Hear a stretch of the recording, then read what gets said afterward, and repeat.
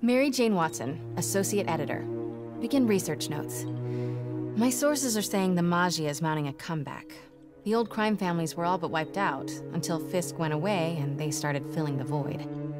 The old Dons were working harmoniously for years, but now that there's a power vacuum, there's bound to be a power struggle.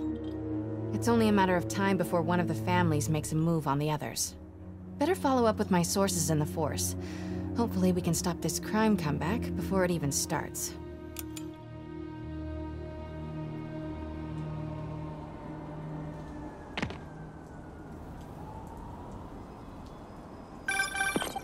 Hey Pete, I'm working on a story you might be interested in.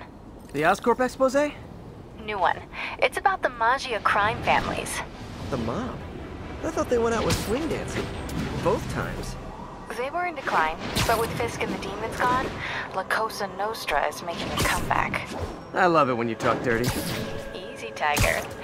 So you know the feds raided the Maggia last month? Sure.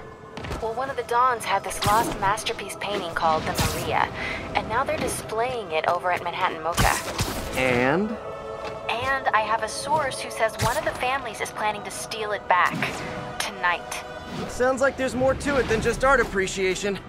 I'll swing by the museum.